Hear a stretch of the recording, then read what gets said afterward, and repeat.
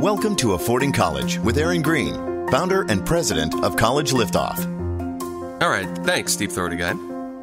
Okay, so the topic today.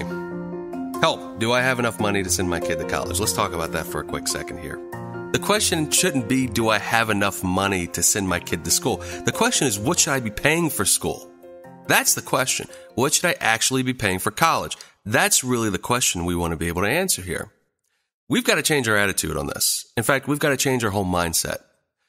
College is not the same across the board for every single cost structure. Every single time somebody walks up to you and says, you need to spend $50,000 a year on this, that doesn't compute if you're going to school for English Lit or Greek mythology. We've got to be able to answer this in better ways. Let's talk about this in a different way then. College, not as a buy in the sense of way we've bought it before, but college as an investment. College is an investment just like any other. College is a lot like buying a house. When you buy a house, you're buying two things. You buy a property and you buy a mortgage. College is built the exact same way. You buy into the academics of a school and then you buy into the financial aid package. You put them together to get the best value for education. So as an easy example, you wouldn't spend $300,000 on a house that's appraised $120,000. So you don't want to spend $90,000 on an education that only yields you $30,000 a year. That doesn't make any sense. We've been thinking about this all wrong for all of these years, and that's led us to the current cost structure and the sticker price problem which we have. College will cost you between $20,000 to $60,000 a year on sticker. That's absolutely insane. There's $1.4 trillion in student loan debt, second only to mortgage debt in this country. Think about that for a second. When else would you buy something of that magnitude at that cost structure and not ask yourself why? Why in the world am I doing this? College is a consumer purchase. It's an asset, actually. The first asset your student is really going to buy in their life. So let's think about college in a little bit of a different way. In fact, let's replace the word college with tool. A tool is used to construct, to build things. In the end, that's what we're doing.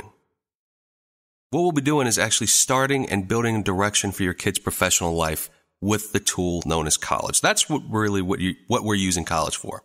So there's an inherent value to a tool, especially one that can help you complete a project. Same goes for college. There's inherent value to college itself. That's not to say it should be absolutely free by any measure, because it's something that we can measure and get value from. What we're really saying is that not all bachelor's degrees are created equal. That's what we're really talking about.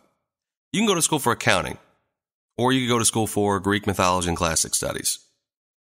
What's going to be the financial outcome of those two degrees after undergrad? Let's think about that.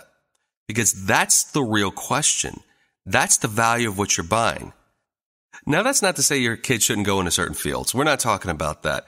That's not saying even your college-bound student should really sacrifice their interests for a particular career path. Because the truth is, we never want them to chase money. You want to do something you know you love. You want to do something you know you're going to go into and enjoy. You have to enjoy what you do. But what we do have to do is start understanding the world of work better, and how that matches up with the student's interests and skills, and using that as a directional piece in order to define what tool we need. Basically, what college we should be picking, because the truth is not every school is great at everything. So we've talked about this before, but you have to look at job placement. You have to look at average starting salaries. You have to see, what is this program doing for me once I graduate? That's the real measurable here. It's not just the school, the name, the pedigree anymore. It's about, what is this school doing for me once I graduate? Can they get me into a job? Are they reputable in the field that I'm going into?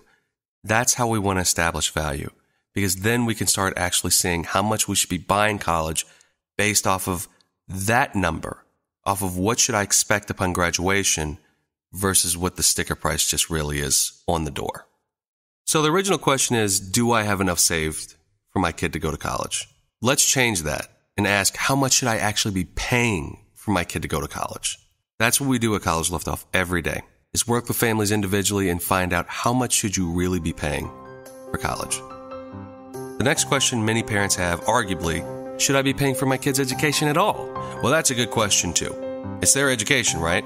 Well, check back in to part 2 of this one, and we'll talk about that.